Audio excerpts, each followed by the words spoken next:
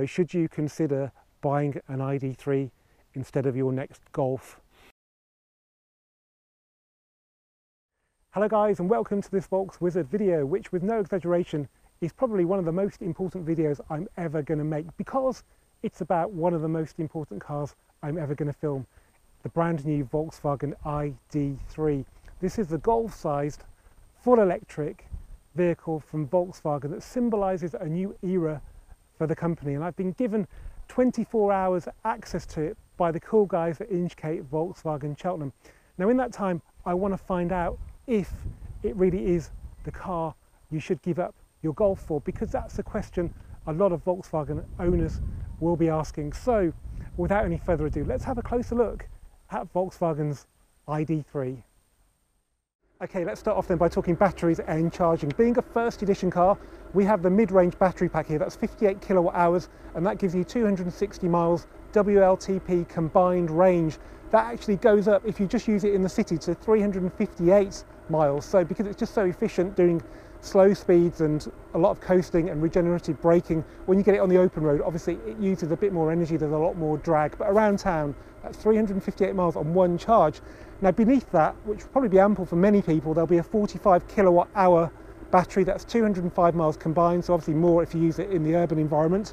And then in the future, probably more for longer users, longer journey users, there's a 77 kilowatt hour that's got a range of 340. Now if you use a fast charger, you can get 180 miles range. That's pretty much what I do commuting in a week in just 30 minutes. That's pretty cool. If you use a wall box, it takes about 10 hours, so significantly longer, but that's still an overnight charge for most people, or even a day at work. Well, it is for me.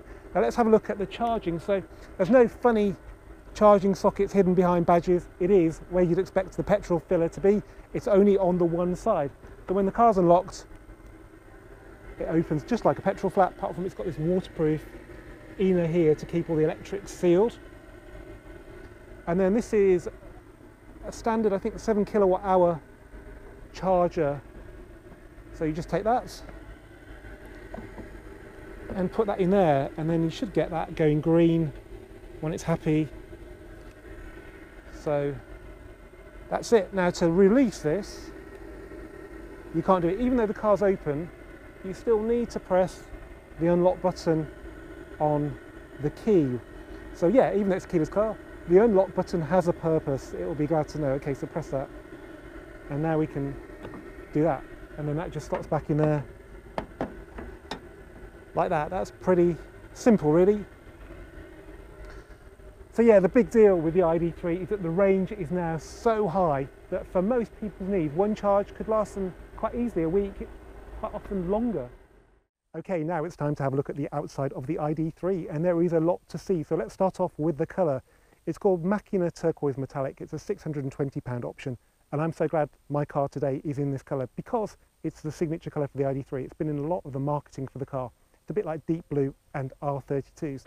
And whilst you can spec it in blacks and greys, you're kind of missing the point really, because this is a bold statement of a car from Volkswagen, and it needs a bold colour. Now with that £620 for the paint, this car stood here now is £39,500 with no extra options. It's just the paint, everything else is standard. You get £3,000 off with the government plug-in car grant, so it's £36,500 is what you'd need to pay to own this car today. Right, let's have a closer look at it then. So first off, let's talk about the size of it. So today's my first day seeing an ID3 in the metal, well, properly in the metal. I did have a quick look at one in the rain, and first thing I'm noticing is how big it is. So it makes that T-Roc over there look pretty small, to be perfectly honest. There's a Golf 8 over there. It's bigger than the Golf in every dimension. It's wider, it's taller, it's longer. But the biggest difference is in the wheelbase. Because this is a car designed to be electric, so there's no wasted space at the front here. The passenger compartment is maximised, and batteries are low down in the car as well.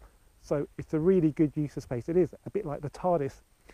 You can tell how big it is externally though by the wheels. These are 19s, got 215/50 19 tyres on them, and they don't look overly big. But I think it's probably not too much difference to drive than a Golf. You've got sensors front and back as well, and it is really easy to manoeuvre, as we'll talk about later. But yeah, it's not a small car. Some people may struggle to put it in their garage. Okay, so being the first edition, we've got this badge on the wing.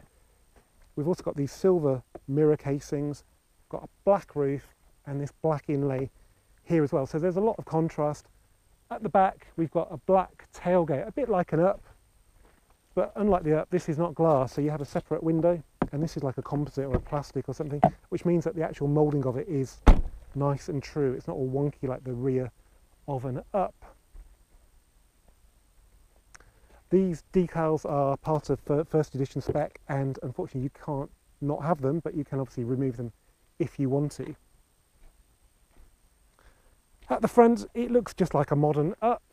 If we could have a new Up, please, looking like this but smaller, maybe with electric powertrain, that would be pretty nice. Yeah, we've got the new Volkswagen badge, which looks good. It's like got a white bit instead of silver, which looks really sort of modern and cool. Front bumper's pretty normal. There's not an awful lot down here, not much cooling needed. So yeah, got these sort of hexagon shapes in it to brighten it up a bit. Yeah, but overall, from a design perspective, it's not going to put people off because it's not a particularly revolutionary design. It just looks like a Golf might do in, you know, maybe next generation really. If they completely revised Golf 8, if it looked like this, I wouldn't be at all surprised. Okay, let's now have a look inside the ID3, but before we do that, it's got a little trick I want to show you. Normally on keyless cars, you have to touch the door handle to unlock them. On the ID3, when you're within a certain range, which is probably there, it unlocks by itself, which is a nice touch. You still have to pull the door handle, which seems so labour intensive after all that. Okay, there we have the cabin. Now, other colours will be available. This car is white and various shades of grey. Maybe not everybody's taste, but it makes the cabin feel very spacious and airy and relaxing. And that's on top of the fact that it is a spacious and airy cabin. It's a big cabin. It's like the TARDIS in here, thanks to the clever use of space. Now let's start with the door cards. So we've got a light grey padded bit for your elbow there, which is just as well. If you like to drive with your elbow there, then that's quite hard. We've got a white bit here with the controls set into it. So we've got mirror, heating, but we've only got electric switches for the front unless you press this button there, and then they can be used for the rear. So you can't use them at the same time, but whether that's cost cutting or clever use of tech, I'll let you decide. I don't really normally get excited about door bin plastic, but this textured bit here is really nice. A little touch, but it looks really cool. We haven't, unfortunately, got the flocked door bins all the way up, which is a Golf trademark, but there's a bit of flocking down there. While we're down here, let's have a look at the pedals, because the Germans have a sense of humour. Yeah, we have the pause button on the brake and we have the play button on the throttle. Yeah, that is funny. British sense of humour. Yeah. Well, that's because you can drive this car really with just one pedal, because you can use regenerative braking to slow the car down. So you actually probably never need to use the brake. So yeah, it's a very clever car, which we'll come to when we do the driving thing. Seat bases look very Golf-like. All the runners and all this is very familiar. Fabric's a bit different. It's like a fade there from dark grey to light grey. A bit of sort of fake Alcantara around there, and a bit of pleather actually on the headrest with contrast piping. So quite a complicated seat, I guess, when it comes to, you know, cost of manufacturing all these different fabrics. So yeah, it does look reasonably expensive. White steering wheels, well, I know how long that'll last with me, but maybe with all this hand sanitising it'll last a bit longer now than it would have done a few months ago. Let's have a look at the dashboard then. So we have various shades of grey, and the steering wheel, okay, is very familiar. It's got controls for cruise and for audio and stuff like that on there. That's pretty much where the similarity with the Golf stops. So firstly, have you ever sat in a car and you've adjusted the steering wheel and the seat and you can't see bits of the instrument cluster? Well, fear no more, because the instrument clusters are attached to the steering column, which I do actually quite like, particularly in the Up. I can't get comfortable without missing some important thing off the instrument cluster. So that's good. While we're on it, this bit also has attached the shifter, or the gear selector, there's not really an awful lot to it. You can select drive or regenerative braking by doing that. Neutral is a little click in the middle, and reverse is like that. So if you're manoeuvring, it really is second nature to just flick around with that. It's much easier than moving your hand.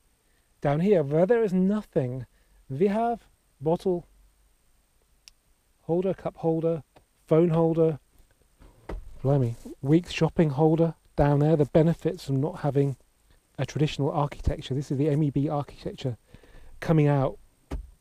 And there's also a little storage net there for smaller stuff like cards. A glove box, yeah, just press that. So the button's actually on the body releasing a catch. So yeah, it's not a bad bit of plastic that actually. This is all, yeah, it's hard, but it's got a nice texture. It's not shiny. It's all right. The vents, they don't really have the lovely damping of Golf 8, but they're all right. And we've got a first badge on there to brighten it up. No sunglasses holder. Yeah, it's cool. It's a bit weird having the lighting switch here because it's sort of hidden by the steering wheel. It's partly by the instrument cluster, but you shouldn't need to use it much. So basically it's auto lights, or you're going to put your fog lights on, or you're going to demist. So I guess in the UK we're going to demist a lot, but yeah, it's not got the prominence it would have done on a car in the past. Funny little armrest attached to the seats, a bit like being on a plane or a train. Obviously we've got the buttonless dashboard, so you haven't got heat, climate controls separate, they're all in here. But honestly, you will get used to them. That is really easy to use. It's just like Golf 8. So shortcut to climate. You've got a heated steering wheel as well, which I've never seen on a Volkswagen. So that might be handy. You've got heated seats as well. They all use power though, so you have to use them carefully. Let's just turn that off. To get to the main interface, you press the home button, and then you've got all the other bits and pieces, just like Golf. So should we have a flick around? Let's have a look in vehicle.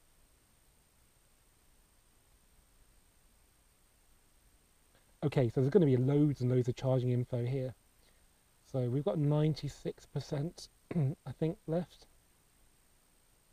of the range. We've got 226 miles there. The car's done 171. That's all. So it's a very, very new car, this. But there's no running in to do because it's an electric motor. I think the tyres are probably okay at 171. Comfort lights. Yeah, it's sort of puddle lights, I suppose, stuff like that. What can we do with the headlights? Dynamic light assist, dynamic cornering lights, automatic headlight control in rain, so it comes on when it's raining.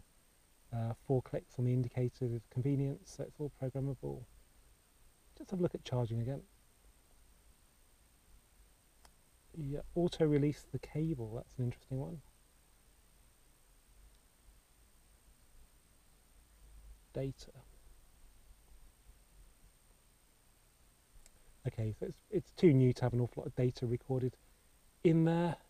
Right, let's try, what else can we play with? Background. We've got ambient lighting.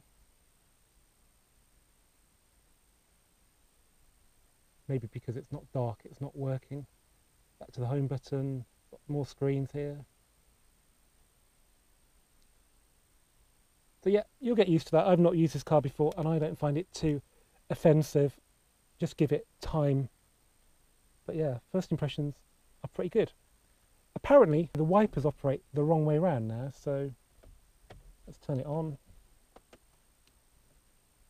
What would you normally do? So which of the wipers are on this side? So, oh yeah, that's interesting. So normally you go up the stalk on a Volkswagen to get them going faster. On this one, you go down.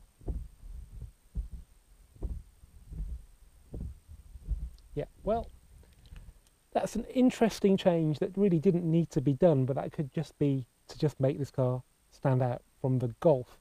Okay, let's have a look in the back then. So yeah, plenty of room in the front. It's in my driving position there, which is, I'm 6 foot, and let's get in the back. Okay, so I've got some reasonable knee room. There's loads of room between the seats as well. So that really does give you this feeling of space because you can see right to the front of the car, no problems. So that's really good.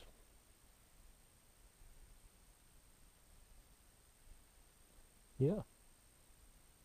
Yeah, I'd be quite happy to be a passenger in here. So, you know, I've got to say, it does all look pretty good. I'm not sure if there's some trickery going on, but just texturing this there looks great, and the light just sits on it differently because it's not flat. Still hard plastic, but it looks good. Okay, and then let's now have a look in the boot, which apparently is a little bit bigger than that of the Golf, and the Golf one's pretty big for most people. So it's opened with the VW badge, and it goes up by itself to some degree. Okay, I've got a load of crap in here, but you can see it's a big boot. Yeah. If I can lift this up, maybe I can show you what's underneath it. So there's no sort of handle, it's just a cut out bit there to lift it up, which is a bit cheap. But there's no spare wheel, and there's not even any tyre foam in this car. Whether that's right, I'm not sure. But yeah, it's a good sized boot. You can, of course, move the seats forward very easily. Like so, it's just a traditional car in that respect. And we have got ISOFIX as well on both rears. That one's been deployed there already. And USB-C just down there. Map storage at the back, and like Golf 8, phone storage there as well. I thought you might appreciate comparing the ID3 to the Golf 8. Obviously they're a completely different design, but size-wise you can kind of get a feel how they compare. There's not a massive difference, to be honest. So if you look at the width, it's probably hard to tell because the ID3 is a lot bulkier at the front because it's got a shorter bonnet, and that bonnet's made to look even shorter by the black inlay at the back of it, but even so it is significantly shorter from the bottom of the A-pillar to the front than the Golf, as you can see here. The Golf looks like it's got a really long bonnet in comparison, like a big luxury saloon car. So they're roughly lined up at the front and at the back. You can see the length isn't massively different on the ID3, so they're there or thereabouts. Height-wise, yeah, there's probably a little bit more glasshouse in the ID3, which gives it the extra height. It's also got a humongous spoiler on the back of it, which is purely for aerodynamics. That's the big difference with this car. It's been honed to be aerodynamic, which gives it greater efficiency and therefore a greater range, which could be the difference between getting home and not getting home. And also, to my eyes, the design, because it's clean design from the ground up, is a little bit more cohesive than that on the Golf, which has a front that doesn't seem to match the rest of it, particularly in this non-sporty model. So there you go, guys. Is it the ID3 or is it the Golf? I'll let you guys decide. Okay guys, I don't know about you, but I'm really curious to see what's under here, because basically it's a big battery on the floor and some motors driving the back wheels. There's no engine or anything, so let's quickly have a look under there. What I'm surprised about is that the release is actually on the correct side, because there's no real reason for that. You don't need to go under the bonnet that often, and yet they've put it on the correct side. They haven't left it on the left hand side like they do on a lot of cars. Now, first thing you notice is that the bonnet is quite far back where it opens, and then also it's smaller than you think, because this black bit's almost over the scuttle, so this section's actually really only the bit that you can see into. Let me try and open that again now. Okay, so yeah, we have an airbox for the cabin there. We have some coolant, not sure what that's for, maybe it's transmission related.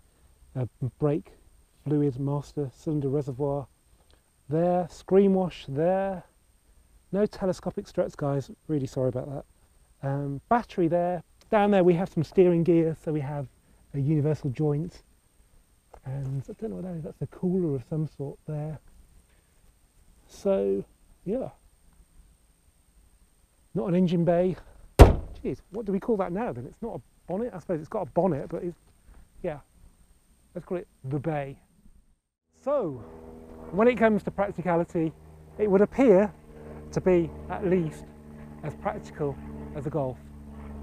But I think it's now time to see if it will drive at least as well as the Golf. So, without any further ado, let's go and drive the Volkswagen ID3. Well guys, I'm going to remember this moment for a very, very long time.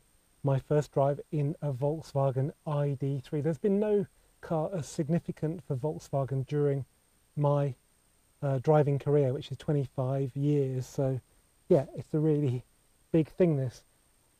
The first thing we need to do is talk about range, because currently we've got 229 miles showing and I need to get to work. I'm in Cheltenham now. We'll use Waze as an independent adjudicator to distance. So if I say go now, it says 46 miles. That means we should have 183 miles left when we get back there. So let's see how accurate that is, because this is the big hurdle electric vehicles need to overcome. The charging infrastructure is one thing that's getting better. Volkswagen have partnered with Ionity and yeah, it's getting better slowly. But believable range is the first obstacle. So there's only one way to find out. We'll also do some driving impressions while we're at it. So I'm comfortable now. I actually brought my seat forward from when I was in the back of the car. That wasn't my driving position, that was my filming position. So there's a lot more room in the back than there was in that bit. Now to start it, I think if you press the brake and do that, it started. So we're in drive now. It tells us we're in drive with that noise, and there's no parking brake. I've only just noticed that. So not only the gear selector up there, there's nothing down here, which is cool. There's no noise now. It just says ready and it's on auto hold. So it's holding the car on the brake. All I need to do is press play.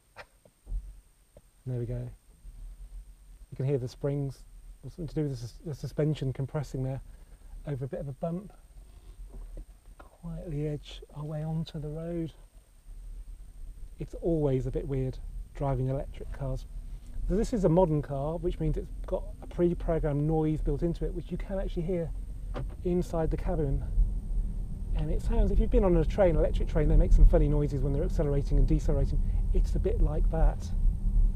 So all I need to do now is brake when I need to brake, indicate which is the right way up still.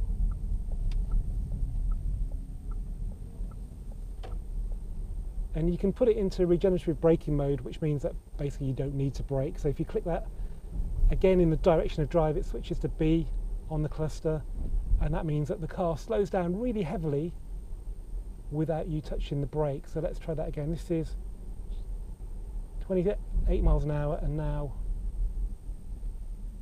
19.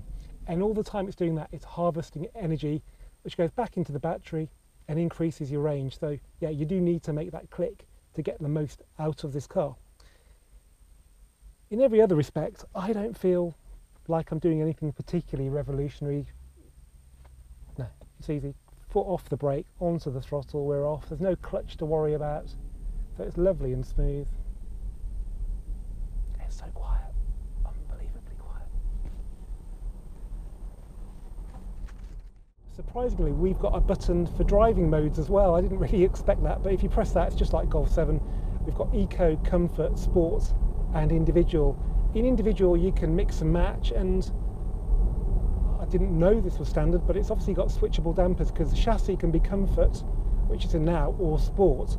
Steering, Drive, which is I guess throttle response, adaptive cruise control. The lights can be changed as well, light assistance, and air conditioning can all be configured to how you want it. But yeah, I was really surprised that we can make the chassis a little bit harder as well, so let's just give that a try. It's quite well rounded now, but it's firm even in comfort mode really. There's a lot of weight to manage. In Sport, yeah, it's a little bit more affected by imperfections in the road surface, but still not too bad. Okay, let's see what it can do on this tricky slip road at junction 10 of the M5. So we've got regen braking for us. Yeah, it feels pretty composed.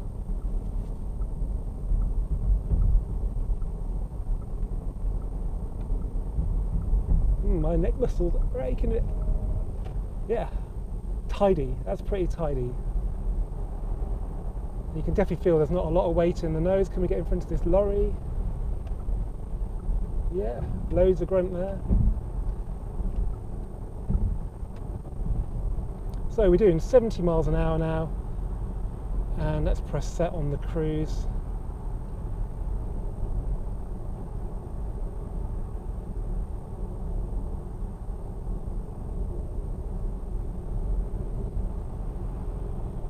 So range is currently 209, so we needed to be 173 when I got back. I did put the aircon on initially, but I've turned it off again now, so I can just do that in Klima. Yeah, it's definitely no aircon on. It's just controlling the temperature at 21 without using aircon. It's roughly that's probably a bit less than that ambient, so I don't need the aircon on as such. So I'm not a big fan of using aircon when you don't need to, because even in a petrol car you feel the effects on fuel consumption. In an electric car it could be the difference between getting to your destination and not. So of course use it if you're warm, because staying fresh when driving mentally is having good air is crucial for that. But if it's not a warm day, don't bother. Okay guys, I've made it to work, and the bad news is for a 43-mile journey the range has gone down 54 miles, so it was about 25% inaccurate, which is a bit disappointing, but I want to give it another go. I've got to go home later, so we'll give it a go then. I don't really understand how this can estimate that very accurately anyway, because it doesn't know where I'm going or how I'm going to do it or at what speed I'm going to do it. Am I going to do it on a motorway? Am I going to do it on an A or a B road where it would be a little bit more efficient, where there's less drag and more regenerative braking? It's a bit of a weird one. And also, if you go up a lot of hills, yeah, you get regen on the way down, but it's still more efficient to drive on the flat. So they've got a lot to learn there, I think, because okay, fuel gauges may not be accurate and they adapt to your driving, and if you drive hard suddenly it will come down, but you just put more fuel in. You have to really calibrate this in a way that's a lot less optimistic for people to have faith in the range. But like I said, we'll give it another go. So let's do another little test now. Let's do another range test. So we're going to be a bit more accurate this time. I'm going to go to Cafe in the Machine and put this car in front of people, see what they think of it. I'm going to reset the trip now to 0. It's 164 on their range, so we can just compare directly what the car is saying. It's not a cold day today either, by the way. It's probably, in when the sun comes out, quite warm, so it's a favourable day. We've got no aircon on. We're definitely in eco mode, and I'm going to drive sensibly and to the speed limits, like of course I always do. So let's see how we get on. I'm not going to narrate this one. I'll just get us to C&M and we can talk about the range when we get there. Okay guys, well, we made it to Cafe in Machine, and the good news is the car appears to have redeemed itself. It's only used 16 miles of range. We started with 164 and it says 23.7 miles have been covered. That's going from Alvechurch to Ettington near Stratford upon Avon. So that's pretty much made up for the 9 miles lost on the motorway run. I think the moral of the story is that if you're going to use an ID3 on the motorway, you need to allow a fair bit more range than you actually think you're going to use, because it's not a particularly efficient car at motorway speeds. But if you're off the motorway, 60-mile-an-hour roads, basically where internal combustion cars are more efficient anyway, you'll find it easily matches the range or beats it. So yeah, it's an interesting one, but I'm glad it redeemed itself, because really this is a big problem for me. I've got range anxiety today because my battery on my phone is dying, my GoPro battery is dying, my radio mic battery is dying. I can't even use the USB-C charging points in this car. Luckily there's a 12-volt one in the boot which had helped me charge my phone up. Anyway, so yeah, no real problems with range, but if you're going to use it on the motorway, be extra careful with how much you allow until you get to know the car really well. Okay guys, well, here we are on a British B road in the ID3. Now you could say this bit of the test is irrelevant, but I say it's very relevant, because if you own a Golf, you may not even know it, but it's one of the best handling cars in its class. You may just sense it, you may just feel that reassurance on a wet motorway, slip road and so on. And I think if you're going to change to an ID3, you don't want to lose that, because Golf 4 was pretty terrible, and ever since then Golfs have been great. Is this platform going to be good or bad for handling? Well, the only way to find out. Here's a British B road bend, so let's tip the car in now, and it feels really darty and agile. The steering's very sort of vague, but the front end is lovely because there's no weight there, it's just air, and all the weight's low down where the battery pack is. We're in regen mode, with the braking, which means it slows down a bit when you come off the gas. There are no gears, you just squeeze and it goes, and it does go. This is not a slow car. So what mode are we in? Easy enough to change it. We're in sport, so it's probably a token gesture to dynamism, but let's just overtake. So there we go, Citroën Picasso, goodbye. That's in the blink of an eye, and that's where electric cars really come into their own, that instant shove. So we've got 204 horsepower. It will do 0 to 60 in 7.3, and I think it feels at least as quick as that. So if you're into your driving, this is a great car. It's not even a sporty version. Let's wait till the sporty ones come out, like the Cupra Elborn, which is based on the ID3. So yeah, a good showing on the B roads from the ID3.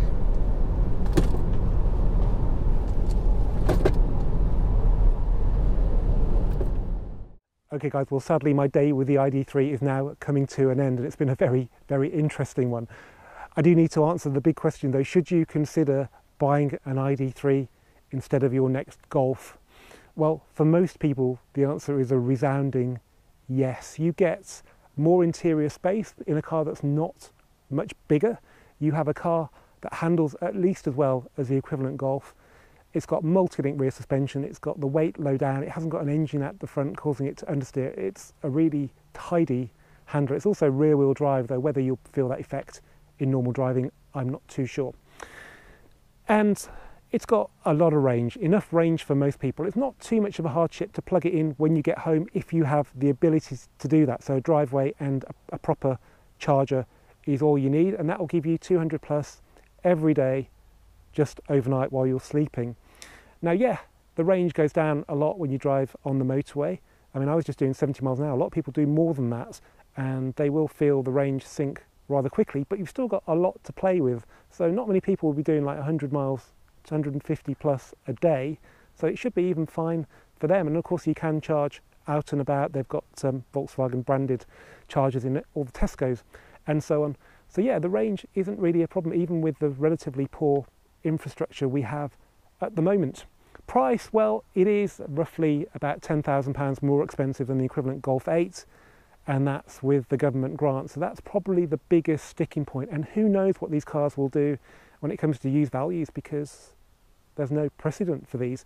Most people will obviously finance them, and that will be fine because they don't have to worry about depreciation. Plus Volkswagen guarantees, I think it's 70% of the battery for 8 years. So if it goes below, the range goes below a couple of hundred, say, you will get a new battery from Volkswagen. So that should give you a lot of peace of mind. Would I buy one? I don't know. I just like the ability to put fuel in my car and drive as far as I want.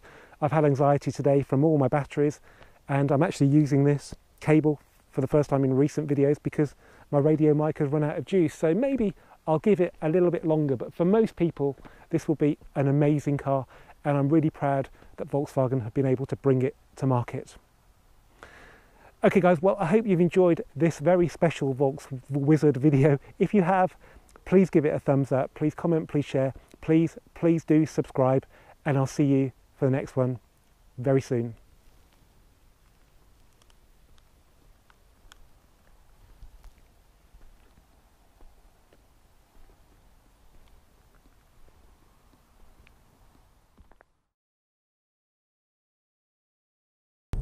So, once more, turn in.